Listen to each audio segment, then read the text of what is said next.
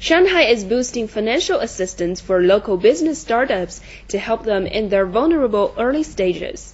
Its developing preferential loan initiative not only elevates Shanghai's reputation as a business paradise, Xu Xin finds some long-lasting economic benefits. Like many ambitious young men in the city who dream of starting their own business, 32-year-old Chen Qian needed funds.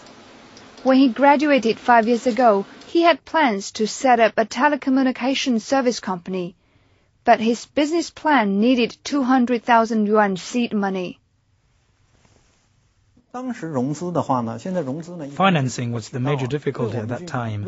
It was nearly impossible for startups to get loans from banks. Banks were reluctant to provide loans under 2 million yuan, let alone 200,000 yuan, and there were few other ways to raise the money.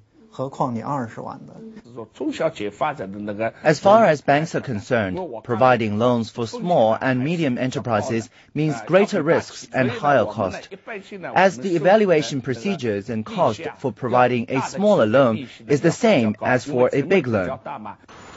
Chen's problem was solved by a government project providing loan guarantees for startups. In 2000, the city set up a fund to act as guarantor for SME loans. The guarantee would last a year, and interest was waived if staff levels were maintained and the loan repaid on time. More than 50% of local new business startups need to borrow money from banks. Actually, the financing difficulty for SMEs comes down to the difficulty of getting a guarantee. Now, the government shares the risks with the bank. Of course, there are risks and bad loans, but it's worthwhile. It serves as a major absorber of the labor force while encouraging entrepreneurship at the same time. In the past 5 years, a total of 270 million yuan loan was provided to these startups under the guarantee of local government. And these companies in return created some 400,000 jobs. Actually, SMEs contribute 56% of our country's GDP growth and 70% of the country's employment. So, with a government guarantee for startups and less worry about loan risks, why don't we develop more loan products for SMEs? We started the loan business for SMEs in 2003 with an annual volume of 800 million yuan, but this year the number is expected to jump to 6 billion yuan. Chen Tian used the life-saving 200,000 yuan to build his business.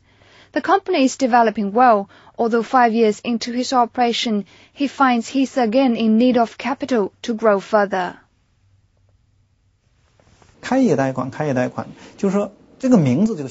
Just as its name implies, startup loan only benefits the group that has just started their business.